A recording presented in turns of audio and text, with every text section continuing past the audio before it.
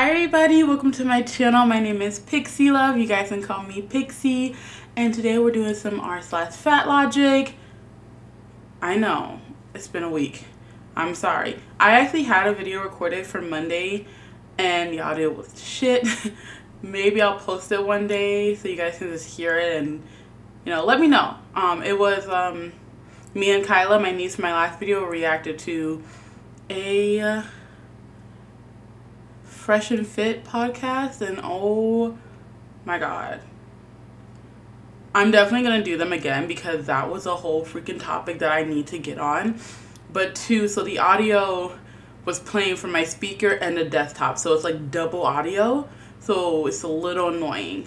But if you guys are interested in that, it was like a whole 40-minute like I think a 50 or an hour recording session, so it would be a long ass video for you guys. Let me know down below if you guys do want to see that, because I will post it for you if you want to deal with all that mess. Anyway, let's get into these crazy entitled fat people who think the world revolves around them. I was fat in college. I'm fat now. In the time between, I spent many years weight suppressing and struggling with an eating disorder. When I started to heal from my eating disorder, my body went back to pretty much the same size I was before. We spend so many years fighting for our bodies when our bodies know all along just where they need to be. I imagine when my body settled back at this size, it let out a deep breath and got cozy and was so happy to be where it belongs. I don't want to say when you stop dieting, because in your words you were saying you had an eating disorder, and who am I to say if you had an eating disorder or not? Maybe you did, maybe you didn't. But when you stop fully restricting yourself and eating a certain way, you went back to eating the way you did and you gained the weight back. That's not your body being at that size. That's just you going back to those bad eating habits and your body going back to that weight. Your body protects your weight range with the same favor that protects your body temperature. If it senses weight has been lost, it sets a, oh my god. If it senses that weight has been lost, it sets a slew of psychological reactions to restore your weight. Cue thinking about food all the time, being driven to high calorie food. Like, I see where you're coming from, I see what you're saying, but if you are trying to lose weight and you're thinking about food all the time and stuff like that, maybe it's because you have a food addiction. Maybe it's because the way your body reacts to the unhealthy, high processed foods that you're eating is the way that they know your body's going to react to. Like, these fast food restaurants, the food industry, they know that the food and the chemicals and stuff that they put into the food is very addicting. And when you try to eat more natural, better foods for you, it's kind of hard because it's like weaning yourself off a fucking drug. And your body reacts accordingly. You're like thinking about your drug. You get dopamines from these foods and now your body's not getting these dopamines and it's just not good. And you have to retrain your brain. Body temperature is completely different. I don't know the whole science behind body temperature, but I do know a little bit what I'm talking about with the weight thing, okay? Okay. No shit, the weight loss industry / weight loss focused physician doesn't want anyone glorifying obesity. If word got around that fatness is nothing to be afraid of and that there are fat people everywhere living glorious lives, they would be out of a job. Don't let them fool you that it's about anyone's well-being except their bank accounts. Okay, let's talk about it. Because this one kind of annoys me a little bit because it's fucking stupid. They talk so much of how, oh, the diet industry and doctors are such a big business and that's why they don't want people to lose weight, or that's why they want people to lose weight and blah, blah, blah. First of all, I'm pretty sure doctors and like physicians make more money off of you being fat because you probably have more health issues and have to go see them more on a regular basis.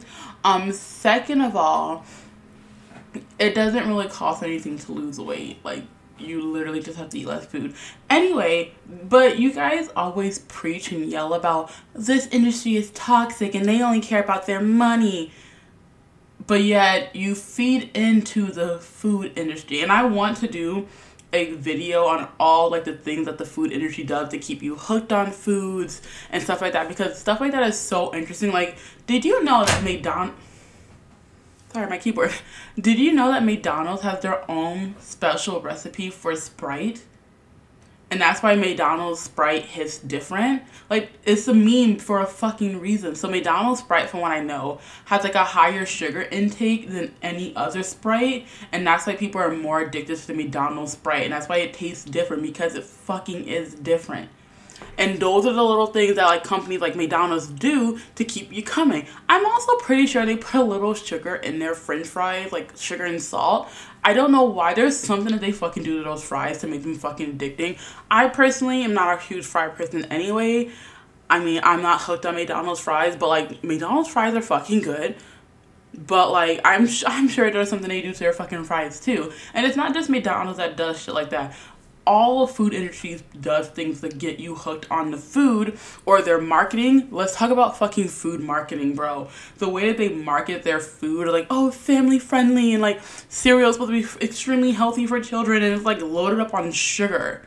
Are you kidding me? But let's not talk about those industries, the ones that you're actually feeding into. Let's talk about the ones you want nothing to do with. Like, okay, let's stay away from these guys, but you know. No, nah.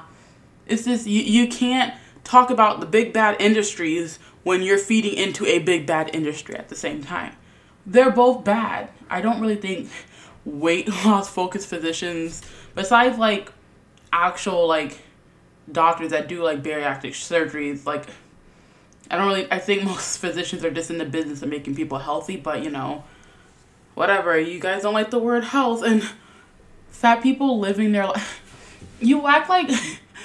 See, this is so patronizing, because you feel like these industries think that human beings...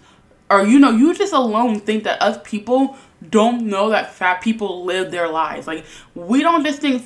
I'm sorry, I am fat, by the way, if you're new here. People don't just think that fat people just don't live their lives. Like, they're miserable and they don't do anything. They don't have any fun. Like, no one sits here and thinks that. We, like...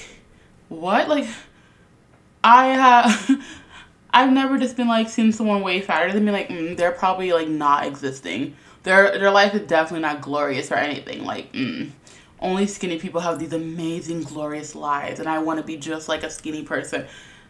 You know, all it shows is just how you guys think about people. So literally you're delusional, and it's fucking weird. Hey, if you guys are interested in what I look like and seeing my day-to-day and seeing my body journey, I do post a lot more full body pictures and everything on my Instagram. Follow me on my Instagram, okay? All right, I will say I have been slimming down a little bit. You guys can see what I look like. I'm pretty cute, okay? I mean, I've been told that I am cute, so you guys should follow me on Instagram. Instagram is the same as my name, PixieLove5642, okay? Today's reminder, you are not morally superior because you worked out today or ate your vegetables. Once again, no one thinks that they're morally superior for eating vegetables or working out. You just think if someone takes pride in going to the gym or working out or taking care of themselves, you assume that that person thinks that they are better than you, which means you think that that person thinks that they're better than you. Not the other way around. Just because you perceive someone a certain way doesn't make that true. Sorry, not motherfucking sorry. Just because and if someone is proud of themselves from going to the gym, proud of the hard work that they put into their bodies, proud of themselves for eating vegetables, that has nothing to do with how they feel about someone else who doesn't do those things. Okay, like, I take great pride that I don't do drugs or anything, really. I don't smoke weed, really. I don't, like, drink, really. I don't, like, do things like that. But do I think someone who drinks or smokes some fucking weed is, you know, not as superior as me? No. Most of my fucking family smokes weed. My best friend smokes weed, okay? She just got a new bong for her 420 deal, okay? Like, I don't think, and ever since from a young age, like, a lot of people I hang out with are potheads, and I hang out with them while they're fucking smoking because that's what most of my friends do, and I just don't smoke. Do I just sit in that room like, I'm so superior? I don't smoke and I'm better. Like, no. Just because I don't do something that they do doesn't mean I feel like I'm superior to them, and no one thinks that I think I'm superior. So you're just weird. Once again, it's just weird.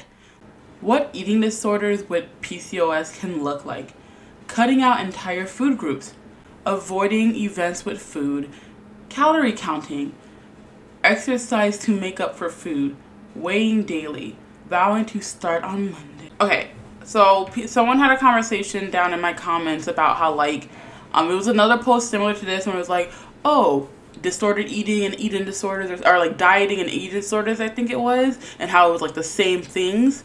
But one basically is you're in control, and the other one is when you're not in control until a point. And even if an eating disorder can start off as a diet, once it gets into a territory of an eating disorder, then it's no longer something you can really control. It's like your brain has taken over and it has a mind of its own, and it's way more than just wanting to lose weight at that point. It has morphed into something else. And this is very similar. These things can all be a symptom of an eating disorder, but it doesn't mean it is a eating disorder.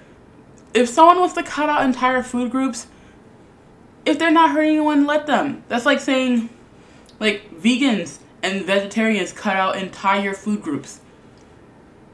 Is that an eating disorder? Are all vegetarians and vegans eating disorder now? Like, I mean, like, okay. Avoiding events with food. Why is that a problem? That actually would probably be a really good thing for someone where, especially when food is someone's love language and like they relate love with emotions and food, like someone like me, because I have to learn to enjoy the people around me and spend time with the people around me without having to involve food. Because a lot of the times when I want to do things with my boyfriend, I want to be able to go out to eat. For me, that's just love. And I have to learn to express my love with them or with people I care about without food. And so probably avoiding events with food is a good way for me to not associate food with happiness, love, family, and stuff like that, because that's a lot of where my family events are around food. Counting calories. There's nothing wrong with counting calories. You can count calories to lose weight. You can count calories to maintain your weight. You can count calories to lose your weight. There's nothing wrong with knowing the amount of energy that's going into your body. Let's say you're maintaining your weight, right? And you know that you're going to be up on your feet, working out, you know, doing an excess amount of work that day, right? If you were counting your calories, you would know, like, hey, maybe I want to eat a little bit more today so I'm not, you know, losing calories or something. I don't fucking know. You know? Using exercise for makeup for food. If you want to make an excuse to exercise, make an excuse to exercise. It's not going to kill anyone to fucking exercise, okay? Weighing yourself daily. Once again, if it's not obsessive, it's fine. There are times where I can weigh myself every day and it doesn't affect me. I'm just looking at the number on the scale. But there are also times where I know if I'm weighing myself daily and I'm getting obsessed with that number and the number is affecting me emotionally, I know I need to step back and not weigh myself. I don't let it get to a point where it's obsessive. And that's where you have to understand how your brain works and what works for you. If you can catch yourself seeing it become a problem, that's when you know you need to step back. Maybe take the batteries out of your scale, you know what I mean? Maybe hide it away where you don't see it every day. And vowing to start on Monday, that doesn't seem like an eating disorder to me. That seems like me, who's like, I'm gonna start again on Monday. You know, we're gonna try again. We messed it up. It's okay. No. But like, yeah, I don't know. I think I spent way too much time on this post. Let's move on for a couple more, because I am limiting myself today. Medical abuse is real. How many of these fat-related diseases are just diseases allowed to progress undetected because of fat phobia? So you're saying that there are diseases that doctors are saying, you know, are called to be worse when you're fat, that doctors are blatantly ignoring on skinny people just to be fat phobic? That is okay.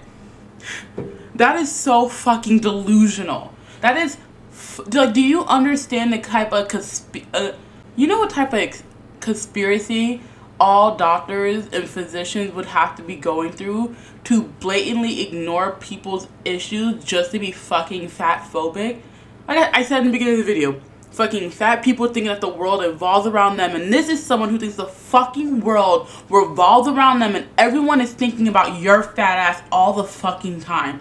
Let me break something straight to you. Because I know you're not watching this, but I'm gonna break it straight to whoever is watching this. No one cares about you that fucking much. There is not a whole world conspiracy to sit there and make fat people seem that fucking bad. Calm the fuck down.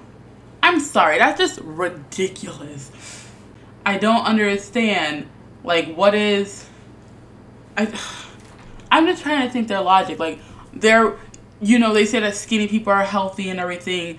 Why would doctors, if, you know, they held skinny people to be at such a good standard and the good thing, why would they want to purposely not diagnose skinny people with diseases? Wouldn't they want their golden child to, like, live in their way? Like, I don't get it. I don't understand. Like, maybe I'm reading this wrong. Maybe they're saying that they're not detecting diseases in fat people because of fat phobia, but the way that this is said is like fat-related diseases that are allowed to progress undetected because of fat phobia, which the way I'm reading that sentence is you're saying that there are diseases related to fat people that other people have, but they're just not detecting it because the person's not fat. That is personally how I'm reading it, and to me, that is fucking delusional. If I am reading it wrong, please let me know down in the comments, but I can't. Alright, before I read this one, I'm going to say, trigger warning, extreme entitlement ahead, because I'm already fucking triggered, so this is a warning for myself, but it's too late. Anyway, if healthcare workers are being injured caring for fat patients, that is also a training and equipment issue. Fat people are deserving of healthcare. It's not our fault your work conditions are unsafe. It's not my fault that I'm 700 pounds and you need 8 people to fucking lift me into a bed because I'm too fucking fat to get into a bed myself. That's not my fucking fault. I'm sorry. When I was reading this, all I was thinking of all the episodes I watched of, like, My 600 Pound Life, and how, like, when they need to be transported, they have to have, like, the fire fucking men come and transport them into a fucking bed because they're too fucking fat to get into a fucking bed. And then this whole time they're fucking whining and complaining because they can't fucking fit this giant ass bed through their tiny ass fucking door, and God forbid the edge of the door touches their fucking skin. Sorry, my voice cracked. But, like, I am so pissed. Like, yes, fat people deserve hospital care, but the hospital has to try to cater to the majority of people, okay? And there are patriotic hospital. Am I saying it wrong? I'm saying the word wrong, but they're not patriotic, but patriotic. There are hospitals that are designed for bigger patients, and I don't even think we need more of those. That shouldn't be a thing. Like, that's already ridiculous. But there are hospitals to cater to your type of people. But sometimes you have to go out of the normal for it. Just like if you live in, like, a rural city or a rural area, to get to, like, a hospital, sometimes you have to, like, go farther because there's more people where there's going to be better equipment. Like, it's just, if you're that big, live near a fucking hospital made for fat people. But, like, but, like, that's what I'm, like, I hope, if you're, I'm, like, stuttering over here. But, like, that's exactly what I thought while reading this, was My 600 Pound Life, and how big these patients are, and just how much it takes to lift someone up, and how it can actually hurt somebody, because it's not, a human person should not be lugging around 700 pounds, and now another person has to lug around someone who's fucking 700 pounds. It's ridiculous. Okay? And if you as a fat person are to the point where you need someone else to take care of you like that, maybe you should do something about it. Like, wouldn't you, okay, even if you had a disease that was not curable, it's human nature to want to try to do something to save that. Like, let's say you have cancer. It's like human nature to, even if, like, all odds are failed and there's no medical medicine that they can give you to help you, human nature is to seek out other alternatives. You know, go to a witch doctor, go find some herbs, like, get, like, there's always, not always, but there's, like, typically human nature to want to find a way to help us. So if you are in a situation as a fat person, and you're a enormous amount of weight, like 600 pounds, and you wind yourself up in the hospital, human nature would want to help you get out of that situation of being sick. It would be human nature to want to try to do something. And if something that you could do, whether it's going to help or not, if it was a possibility that losing weight would help you, why would you not want to do that? It's fucking human nature. I don't get it. Alright, that last one had me just a little heated. You know, I'm not going to let it get to me. They don't deserve my energy, but I'm giving it to them. But like the entitlement in some of these posts is just baffling. It's so baffling how entitled people can be. But anyway, I hope you guys enjoyed this video. If you guys did, make sure you guys leave a like down below. If you guys enjoyed me, make sure you guys subscribe, because I'm trying to start giving you guys videos more often. All my social medias are up on the top. Instagram is the one I use the most, and let me tell you, I'm darn cute, so you guys should follow me on there. And I'll see you guys later. Bye bye.